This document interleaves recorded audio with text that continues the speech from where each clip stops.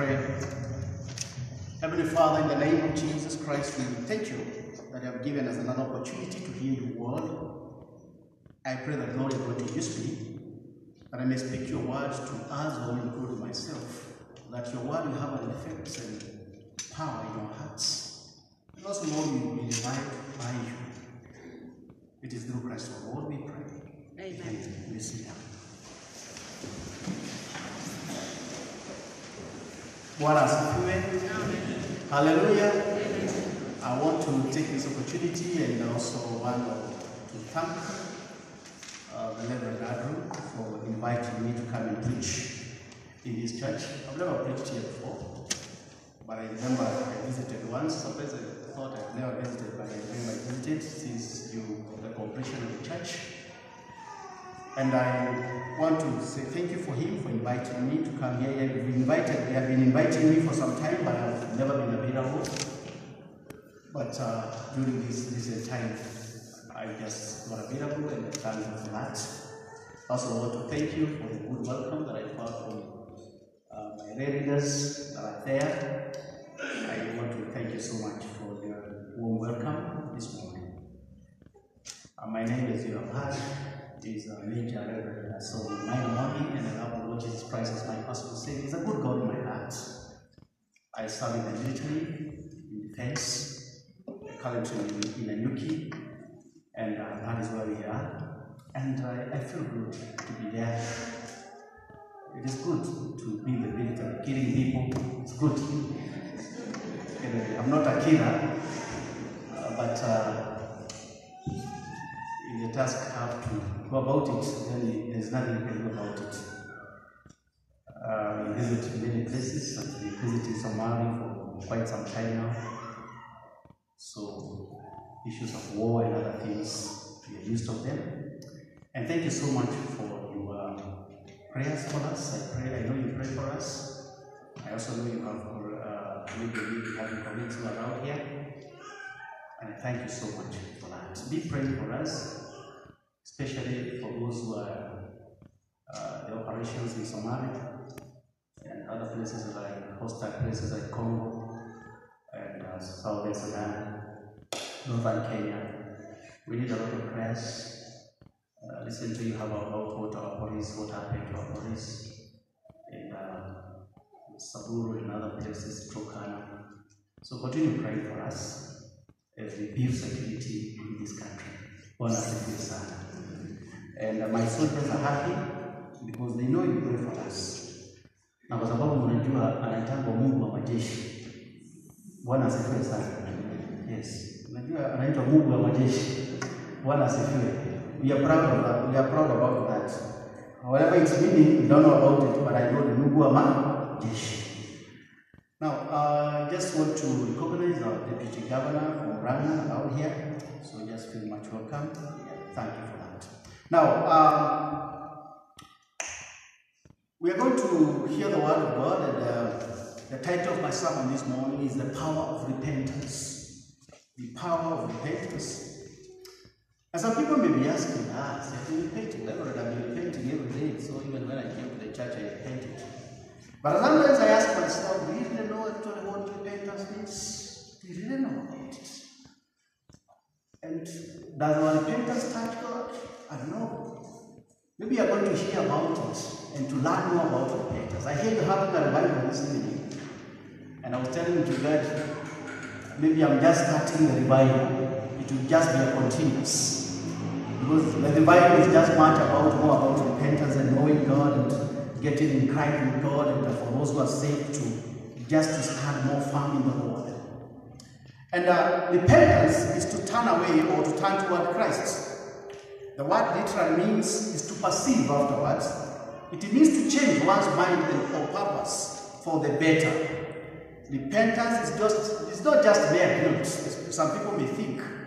But sometimes guilt motivates repentance. Repentance is not just remorse. Sometimes some people feel remorseful. But repentance is to return to the Lord. Returning to the Lord. It's an aspect whereby you have to completely make a U-turn and return to the Lord. You know, we all get lost. Because the Lord is still in his position. He does not change. He's still in his seat.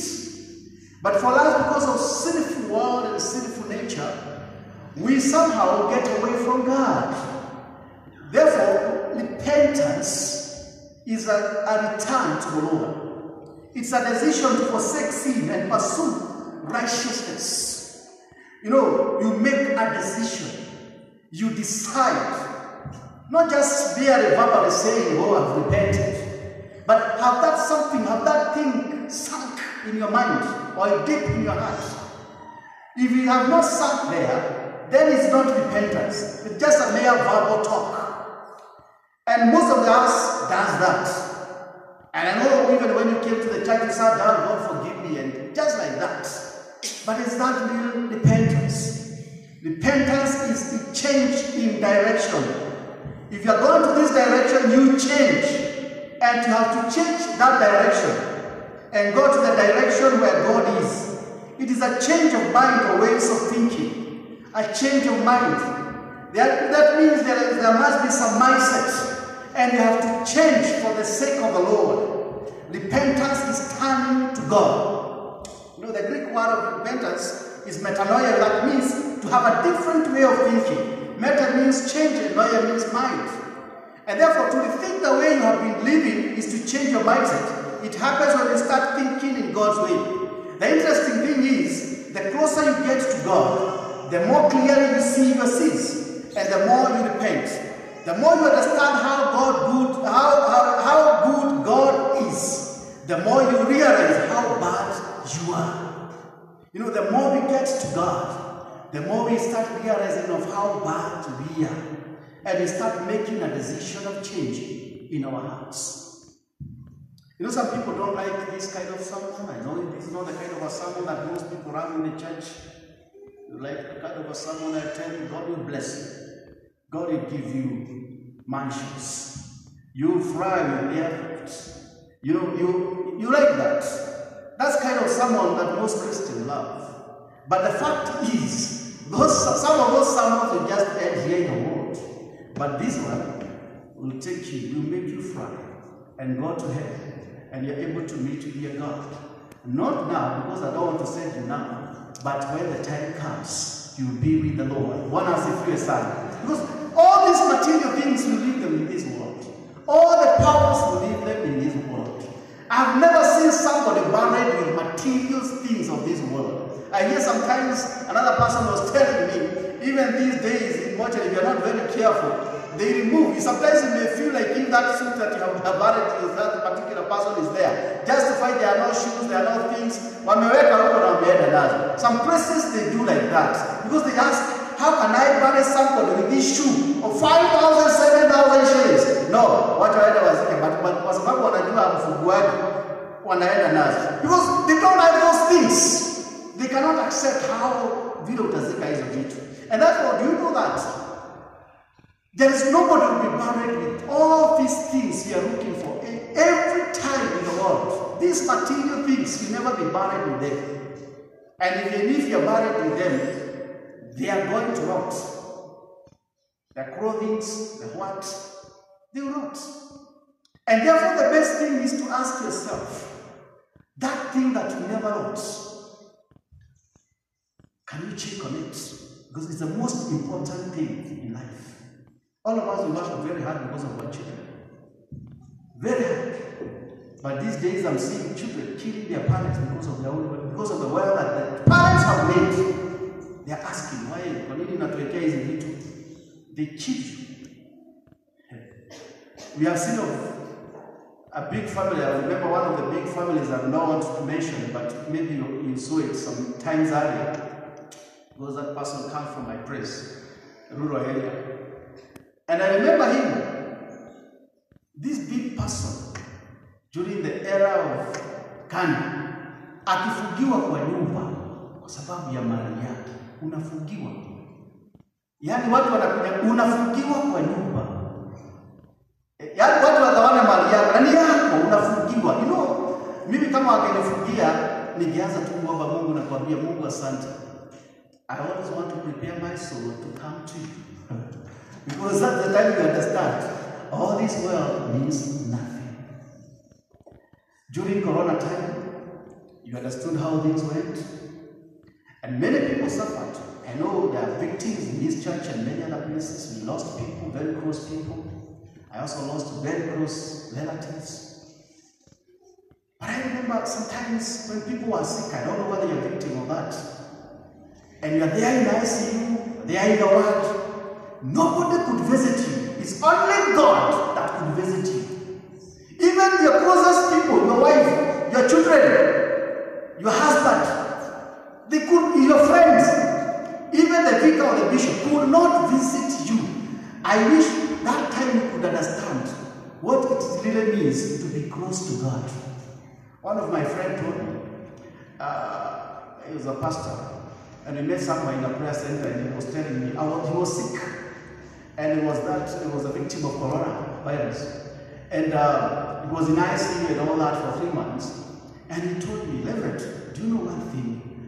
I repented every sin I knew, and that I did not know, because I knew very well, mimi hapa sikuwa nikitoka. I repented everything. One time I had an accident. Just here, some few years ago, around here, I had an accident. And I remember that time, I've never forgotten that time. Because I had carried some of my church members, and some of them were not saved. But I remember when, before Sasa Gari Itana, it go with a turn, cover turn. And I remember one of the men that were in that vehicle praying. He's the kind of guy I could preach every day and tell him to get saved and could say, where go there to go.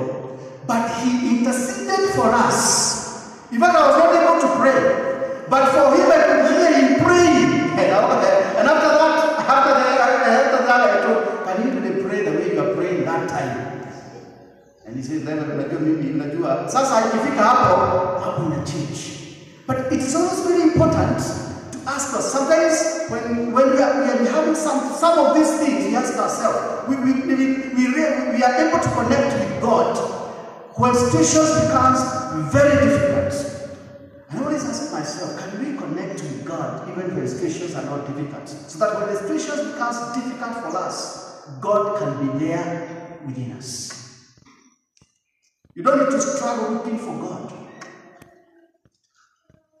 Because He's there within you.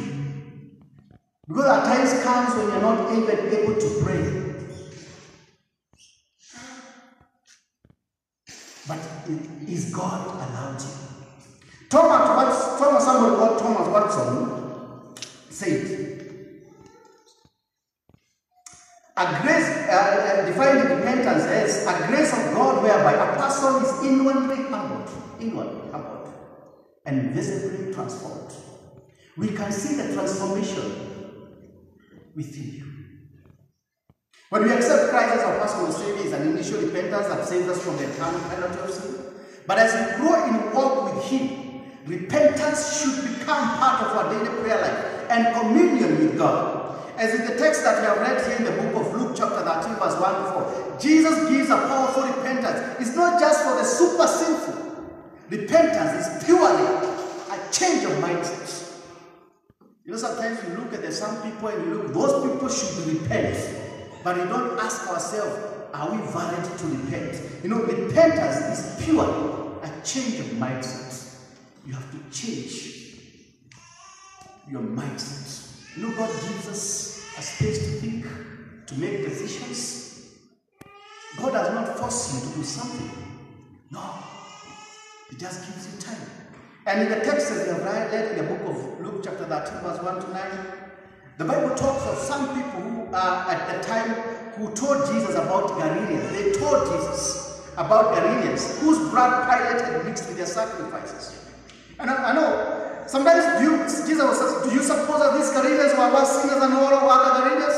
You know, Jesus mentioned another disaster, and He was telling them that there were those 18 who the tower of Siloam fell on them and killed them. And it's like, do you think that even these people that died, they died because they were sinners, more sinful and we die, probably by disaster or calamity, may God forbid it not happen. If it falls down, you hear people saying that. I kept on telling you, those people from Memory, they are devil worshippers. And you know, there are so many theories about people talking about us. Even that mchungaji alikuwa na hubiri, nilikuwa nawaambia huyo kwanza ni magaidi kabisa. You know, we have all the theories. And when bad things happen to people, we form theories. The other day I was listening to another woman who they have circumstances that have happened around her home. And everybody started saying that she's a witch. She has bewitched her children. And this woman, because of all those statements, has now gotten high blood pressure and the sugar imeenda kila kitu imeanza kukorogana because of all those mentalities and hearing those things coming from the people. The way people think when something bad things happen, we start having our own theories. Those theories that we pick, we forget to look at ourselves and ask ourselves, how is our relationship with God? Jesus was telling these people, before you point about those Galileans, or those people, I think probably Jesus was a witness, or maybe heard about that story, about the slum, those towers slum, fell on 19 people in the day. Before you started victimizing those people, just know that even you yourself, you need to repent. It's a situation whereby you have to search your mind, you have to search your soul, you have to search yourself and ask, what is my relationship between me and God? And Jesus gave them a parable. And this parable, when we look at the same place, Jesus gives a parable of somebody who had a fig tree. And for 3 years, this gardener, this man who had a fig tree, went there and because he owned this fig tree. For 3 years, it produced nothing. And he said, can you cut this tree because it is not producing any fruit? And the gardener said, I ask for one more year, that I may manure it and fertilize it, and I see whether it's going to bring out fruits. If it doesn't bring, then we cut it off. One more year. And I know there are people here that are sitting down, they are in that verge of one more year. God is just waiting for you to repent. One more year. One more time. God is giving you an opportunity. One more time. When I was getting saved, I was informed too. And I sat down under a mango tree and I asked myself, so many people have been preaching to me and get saved. So there's nothing new I'm going to get from all the people that have been preaching to me. I have heard the message. I asked myself, for how long will I keep rejecting this message? And at that particular time I said, I have accepted you, Jesus, as my personal Savior. And after that, it was on a Sunday that those people that had gone, Christian that had gone, and when they came back in the evening, I told them, pray for me. Let me tell you, there are so many things that will happen in our lives when we repent. Let us not get in the verge of one more year. Because sometimes some people may be in that grace period of one more year. You know, Jesus in the masses, God in his seat there, Jesus is interceding for you. One more year. Give this man one more year. Give this woman one more year. Let us see like if he is going to change. One more. Jesus is interceding for you. And you know very well that you are being interceded for because you have rejected to change. There's that kind of life you feel that you're very comfortable of, that you don't want to change.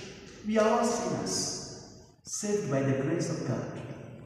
And therefore, repentance is a continual thing that we should keep checking our hearts and our minds to know ourselves about our relationship with God. How is it? How are we? How are we marching with God? Are we doing the right thing or the wrong thing? And are we connected with God? Now, may I ask myself, what happens when we repent? One of the things know is repentance is required for eternal life. You will never see heaven until you repent. And the Bible is saying, not all those people who call me Lord, Lord, that are going to enter the kingdom of heaven. Because there are so many people that got saved and they relaxed. And the enemy has been visiting them now and then. And the time will come and they'll be engulfed in that kind of a situation and they'll go to hell.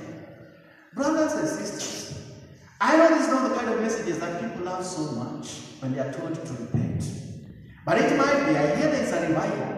The same thing that will happen in the revival of people. I know people, some of you will not come to the revival because you feel that it's a wastage of time. This is a wastage of time. I better relax. This Sunday I have to relax. But let me tell you, when situation comes to you, you look for this vicar, you never find him. There are times when situations comes, you look for even the number for the bishop, you cannot find it. And it is there in your phone. That's the time you'll know you needed to repent and you never repented. You need to repent for you to get eternal life. Romans 3:23. There's no one righteous, not even one. For all have sinned and fallen short of the glory of God. And for the wages of sin is death, that is Romans 6:23. But the gift of God is eternal life in Christ, our Lord. Another thing is repentance produces deliverance. I know there are people, and we have read in the book of 1 Corinthians,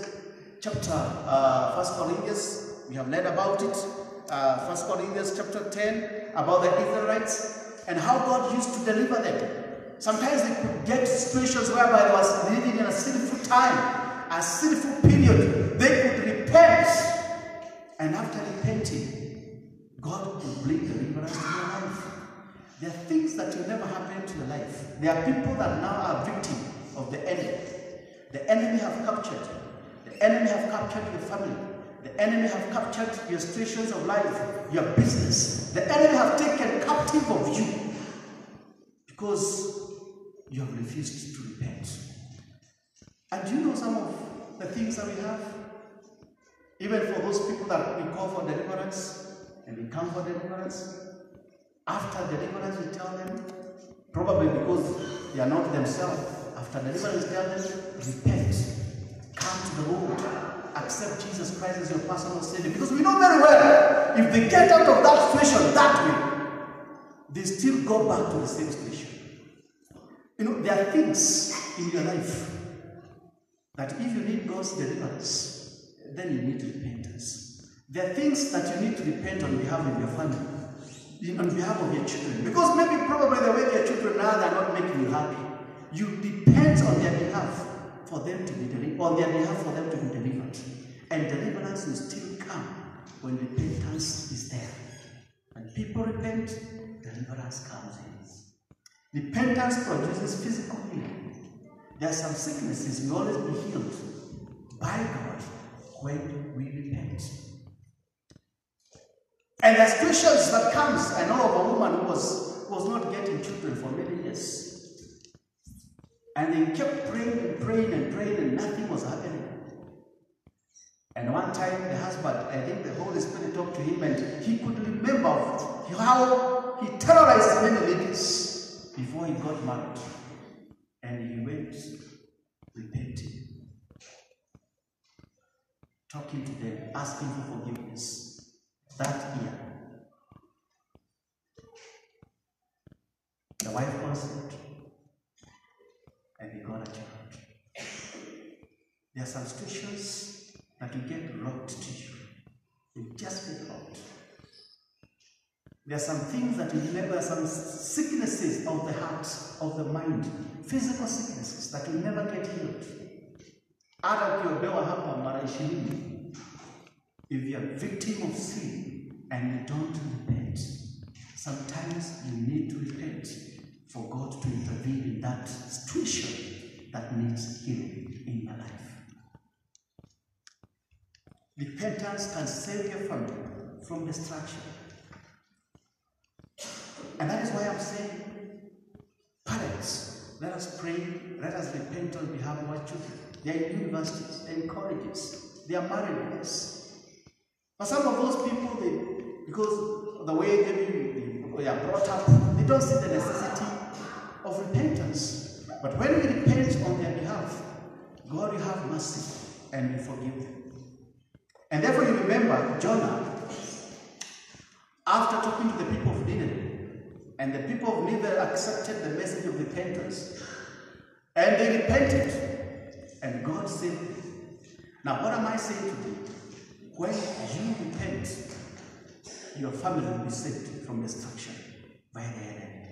When you find things are not happening the way you want, sit down and repent. Repent on behalf of your husband. Somehow lives the kind of life you want to live.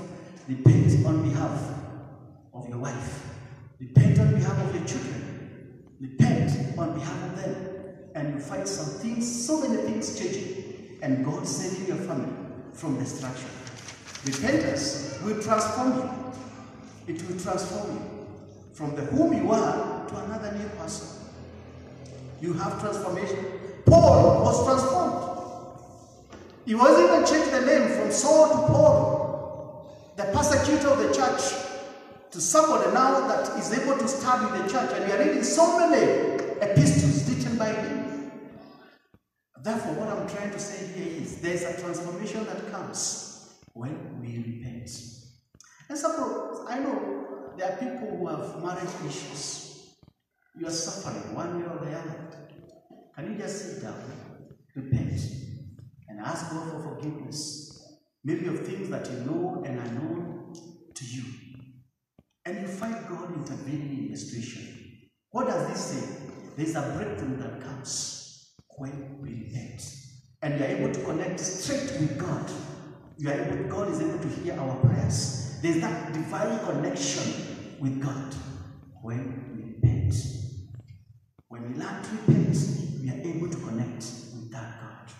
Repentance will unlock the doors of forgiveness and other doors of blessing that are shut. Sometimes God shuts the doors for us because of what you are praying and you cannot hear, because of the kind of life that you are living. And He wants you to repent so that He can connect with you. Brothers and sisters, can we repent so that the Lord will have a time so that He can open the locked doors, and even the enemy can lock our doors for us? You find things are not happening. Mambo imesimama tu, hakuna kitu inaendelea mbele. In your family, in your business, in your life, in your career, there's no progression. But when you repent, you are able to connect with God in His mercy seat, and God is able to transform you, and there will be all doors will be getting opened by you, because Jesus died on the cross for us, and therefore we are able to have an access to Him when we pray and we seek Him. Therefore, what I try to mean here is, when you pray, you are able to connect with God. Don't need the victim, don't need me. You are able to connect with God yourself. But the only barrier is sin. But when you repent, you connect with God. And lastly, repentance clears away guilt and shame and gives us the peace of mind. I know there are people who are guilty of something that happened earlier in their life. They don't know what to do. Just repent and ask the Lord to remove those guilt and shame, so that you may live a life of freedom and a life of peace, and you find God. Therefore, brothers and sisters, there is power in repentance. God is not a respecter of any man. In fact, He finished all the children of Israel, as told in the book of 1 Corinthians 10, verse 1 to 5, as a result of their sinful nature and rebellion unto Him. And therefore, it does not matter you are alone in the church or in ministry, or who you are in the society, or who values you. No, the fact of the matter is, all of us must repent, and none is good. The Lord says, if my people who are called by my name will humble themselves and pray and seek my face and turn from their wicked ways, I will hear from heaven and I will forgive their sin and heal their land. That's the book of 2 Chronicles chapter 7 verse 14. Therefore, repentance is a turning to the Lord. He is merciful to those who turn to Him and for comfort and strength. And therefore, I want to tell you, if you just turn back to the Lord, all of us will be forgiven. And therefore, let us repent, and our lives will never be the same again. I want to give you these 2 minutes. You just go before God and ask God. Maybe there might be something that is hidden in you and is connecting you with God. And as I was preaching here, you could hear in your heart, Reverend is speaking about me. That is why my daughters don't get married. That is why my home have a problem. You can hear the Spirit talking to you. Can you go before God and tell God, forgive me? God, forgive me. Genuinely forgive you. You just go there and go before God and ask, God, remember me. Forgive me my sins. And I repent everything I've done. That thing that you know you've never repented and it's just there. Repent. Don't keep it and just think that God forgot about it. No. Repent. And the Lord will come to you and will minister to your life. And for those who like to accept Jesus Christ as their personal Savior, it's still an opportunity to you to accept Jesus Christ. But first of all, go before God